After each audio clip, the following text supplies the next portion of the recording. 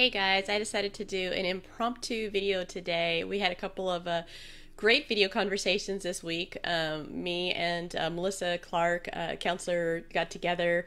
Well, she was the only one that joined for the first group chat that I put out there, and that brought us together to do a counselor chat for people live on Facebook. So if you missed that, please go ahead and check through the video list. I heard that some people have videos missing, so if it's not there, let me know. Or you can check on YouTube as well. It was a great conversation with Melissa, which is kind of prompting what I'm talking about today. We also did a group chat yesterday, and I say we because I facilitated one for the Cultivated Life community, and that is us. That is all the people who are cultivating life, so that we have nourished souls, that we are cultivating the life that we've been given us because we have the source of life with us. He is ever present with us. He is the giver of life, and he does not want us to miss out on experiencing the fullness of the life that he has given us. And so today's topic, I'm talking about letting go of something, specifically expectations and how they may be unrealistic, particularly in this time, as well as finding enjoyment. So one of the letting go of expectations, I decided to go ahead and go live today while my hair is, I just washed it. So I did take a little time to do some exercise this morning and wash my hair, but I'm not fully done up. And I have a tendency to not do things that are helpful for me in productivity or in providing content because it's not perfect, it's not ready to go, everything's not situated just right. And that includes doing makeup and all that kind of thing, which actually I can't do right now because it's bothering my eye. So I just wanted to encourage other people to consider ways that we might be holding on to something that was either the norm or things that we expect the way things will turn out while we're at home and taking care of families, or those people who have to go to work and they are working extra hours and or different shifts. I have a couple of friends that have had total changes in their shifts, cut hours, but a reduction in pay, and a lot of different things that we are going through, and all of that is transition, it is change. And in that change, it's our tendency to want to hold on to all the things that we knew before, and there's actually a loss involved in letting go of some of those things. So for example, parents who are home with small kids and now suddenly they're homeschooling, they are with the kids full time when they were out of the home for a while, they are or maybe they're out of work, people are adjusting to those types of changes. Well, expecting your children to be fully in line on board with a homeschooling plan or the schooling plan that you have in mind more than likely is not going to line up with reality. And so there is a gap between the two, what actually is happening, where you're at today with ideals and goals that we have for how we want things to be. And in that gap, we need to take a look at, consider things that, is this actually something that I need to expect of myself or my kids or my family or other people right now? Is this even achievable and reasonable from where we are at today? Or is this something that is more of a long-term goal, and so we need to look at it in the future ahead of us and we can take steps towards that. But in the meantime, when we're not able to get the thing that we're trying to hold on to and that we maybe had before, even identifying that as a loss can be helpful. It doesn't have to be this extenuous process, but just to say, man, I have some expectations of how much I can get done in a day, and it's not happening. And there's a gap there, and that is a loss for me because it doesn't line up with what I want to have happen and what I foresee as a possibility. It just isn't that way. And maybe just allowing some of that emotion to surface, it may not even be very much, but just attending to it in even a small way can be really helpful. So what are some of the expectations that you might be holding on to that just aren't going to fit for this season? Is it something that has to do with all the meals that are going to be prepped, or the meal plans that you're going to have in place, or certain chores in the house, or maybe it's a combination of all these different things that just can't happen all at once, especially when an entire family is adjusting. It's one thing for us to pay attention to the things that we need to adjust to and change to, but also noticing what our children are adjusting to, our friends, our spouses, our roommates, whoever it is that may be still in proximity with us in our homes and even outside of our homes. What are they adjusting to?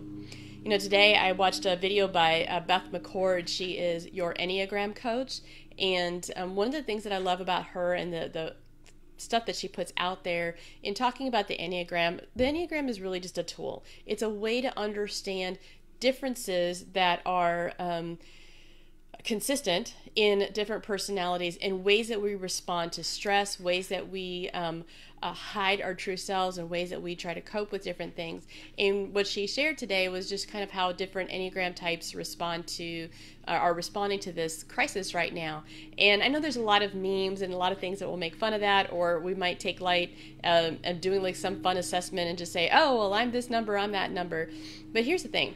What she pointed out is, if people this set of tendencies, so that's like a number on an Enneagram, right? Then they tend to be more fearful. They may be more thinking about these types of things. These may be their concerns.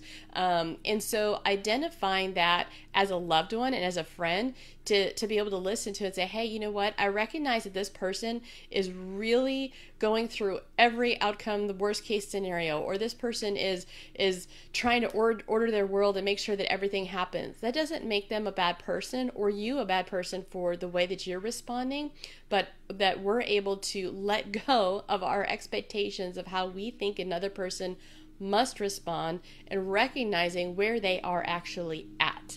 And so again, it goes back to that difference that I was talking about, the gap between reality and what our ideal picture is, or what we desire a goal to be in the future. Remember that it's where we're at today, and a goal isn't the same place, right? So we're taking steps, we're moving towards something. Just as we are in relationship with other people, we can take an opportunity to recognize where they are at. And if it's not where we think they should be, the answer isn't in trying to fix them, right? We all know that doesn't work. We don't want people to come and fix us, but in offering a safe place for them to just simply express where they are actually at. And for ourselves, going back to what I was talking about originally, letting go of our own expectations, just identifying, what does that look like? What am I expecting today to be where it actually is more realistic to think of as something either in the future or not realistic at all? So for example, you bring in everybody into the home and everybody has all these tasks all of a sudden. You have cleaning duties, you have childcare duties, you have their schoolwork, your work, whatever it is, the combination that you have. And expecting that to be ordered or without strife, without conflict, and that things are running smoothly isn't realistic to the reality that everybody faces this with a different filter and a different set of perspectives. And so just taking some deep breaths even and stepping back and saying, okay, where I'm at today is not where I want to be. Where my kids are at, where my spouse is at, where my friends are at is not where I wish they were, but where are we today? Allow yourself some of that grief process for what is not where we're at, where you want to be. And then continue to move forward. Take some small steps of what it does it look like to let go of some of those expectations.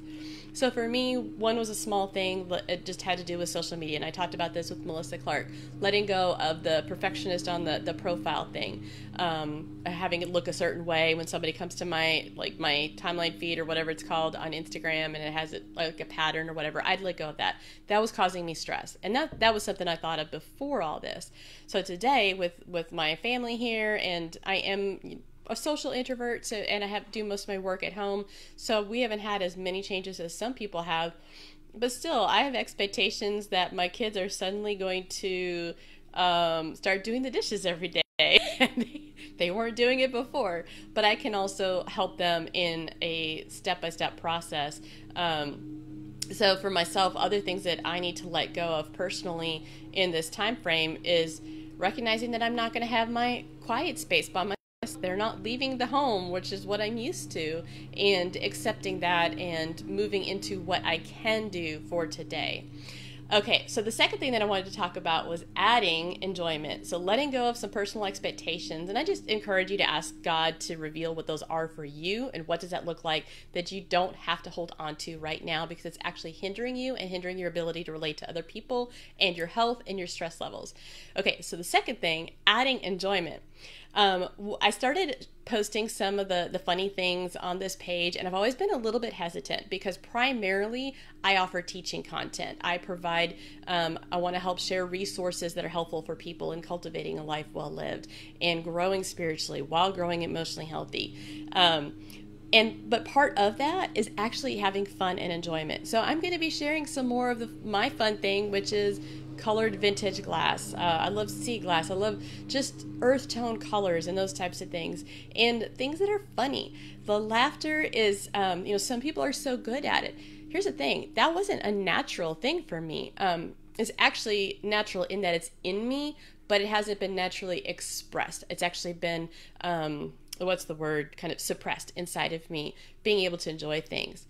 And I didn't even realize it until I was in the midst of PTSD and depression and anxiety, and I went to my counselors and started EMDR therapy, which stands for eye movement desensitization and reprocessing.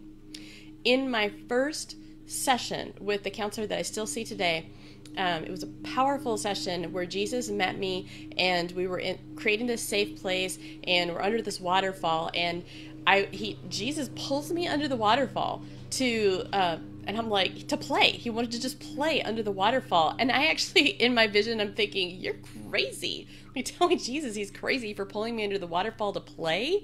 I had never seen Jesus as somebody who was fun, that I could have enjoyment with.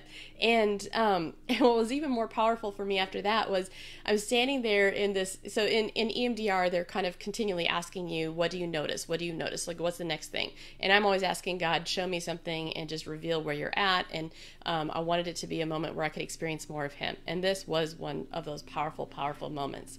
So we're standing underneath the waterfall, and I see Jesus like separate the water like he does with the Red Sea, right? And he pulls back the water like a curtain. And on the other side of that curtain, it was like, this is going to sound kind of crazy. I know it's going to sound kind of crazy, but it's okay. Like fantasy. It was unicorns and rainbows and butterflies and all this fantastical stuff. And it was overwhelming, overstimulating. It was unbelievable how much beauty and fun was out there. And I was overwhelmed. I was like, oh my gosh, shut the curtain.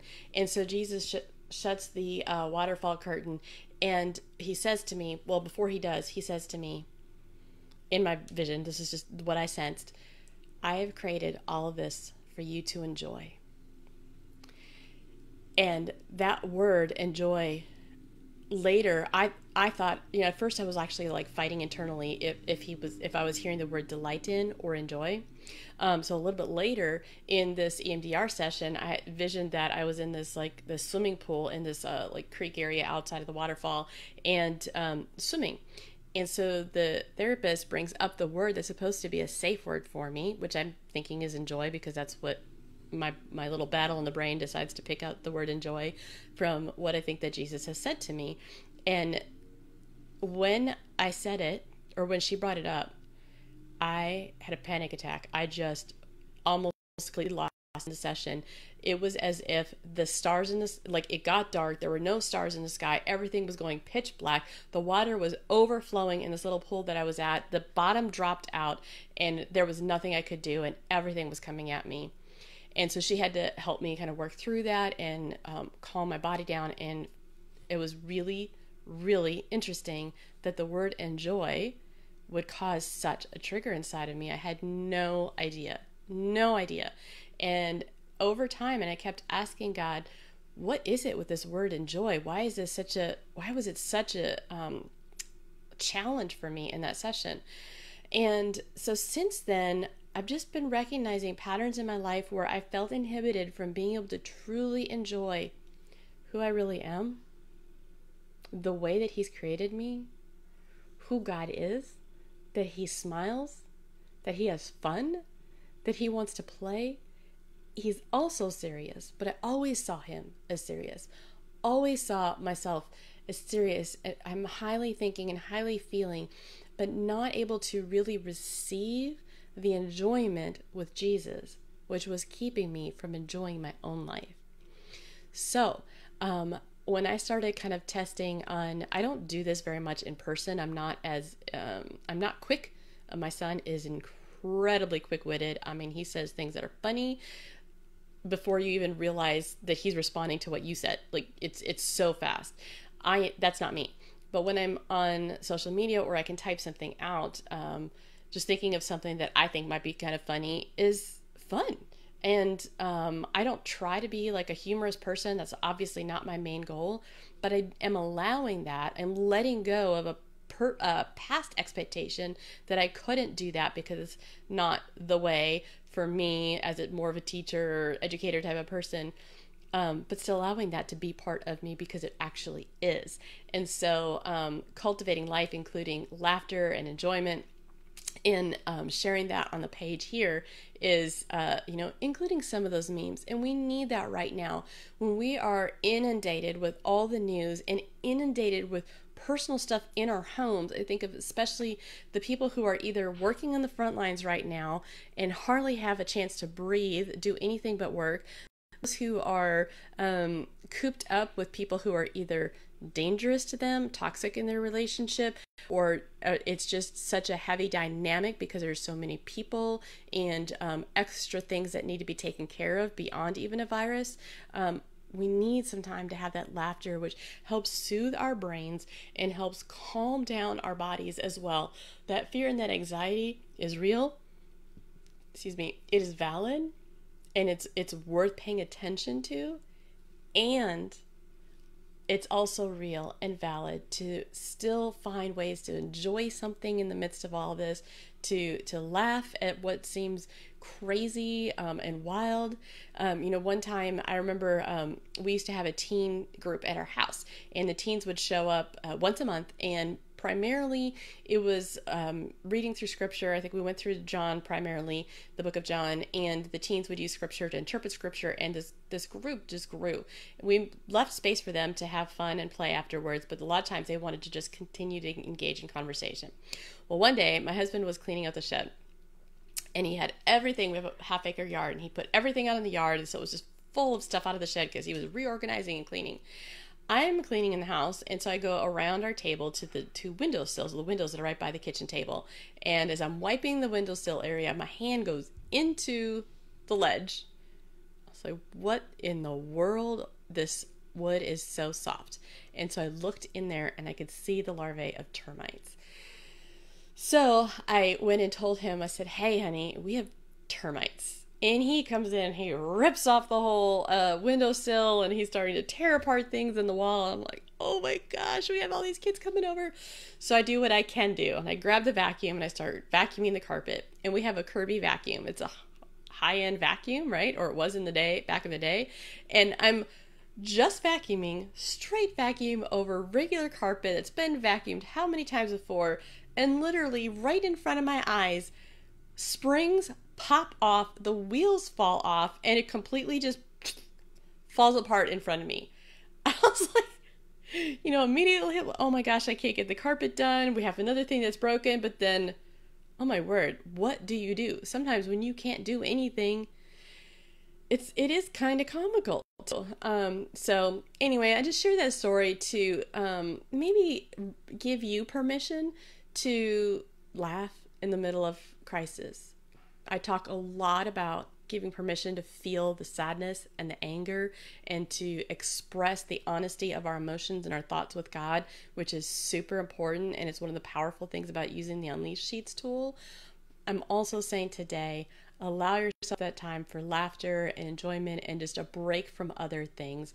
Step away, enjoy God's creation, look at the world around you where you can, where they're letting you outside. I know in some places that you can barely even get outside, but a lot of us still can, and we can just remember this world is so much bigger than us, and God is so much bigger than the world or us. And sometimes we need to just step back of everything that's focused on kind of coming in against us and remember that God is so big and He has good things for us too. If you have something fun or funny that you'd like to share, I would love to hear it. If this has encouraged you in any way, let me know. And I am considering doing some more group chats. It was really fun getting to see new faces and hearing from people in the Cultivated Life community. So if you're interested in that, just let me know in the comments below as well. Take care, friends.